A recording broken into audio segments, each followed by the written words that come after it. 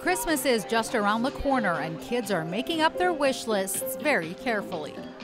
A new bike, new sets of drums, and a new recorder, and I really want a new book to read. In an effort to offer more of the items on those wish lists, Indigo Kids in both Calgary and Edmonton have undergone major expansions just in time for the holidays.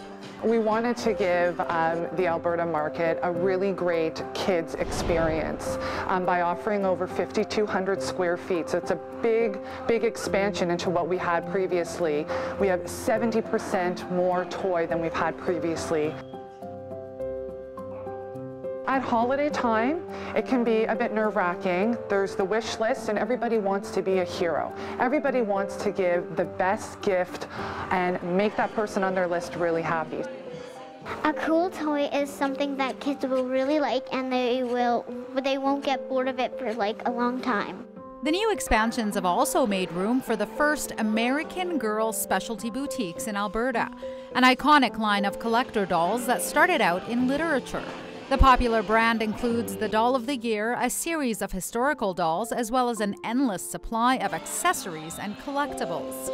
We have our Truly Me. So we have over 26 dolls that young girls can come and choose from with different hair color, different eye color.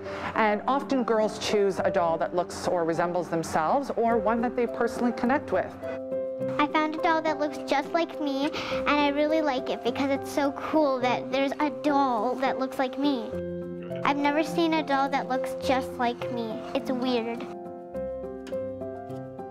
Many of the books today that are associated with the American Girl Truly Me dolls are just about that. Great literature, easy to read, learning about boys, learning about the changes about your body that can be hard to discuss with parents, learning how to be responsible financially at a young age. So there's great literature that goes along today with the modern young woman, and we help them grow. While the toys themselves may be a hit, the current economic environment can't be ignored.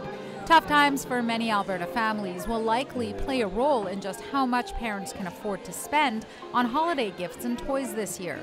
Nevertheless, if toys are going to be purchased, this is the time of the year that will likely happen. And Indigo Kids is banking on the holiday season to bring in the shoppers. We know that parents are going to continue investing in their children.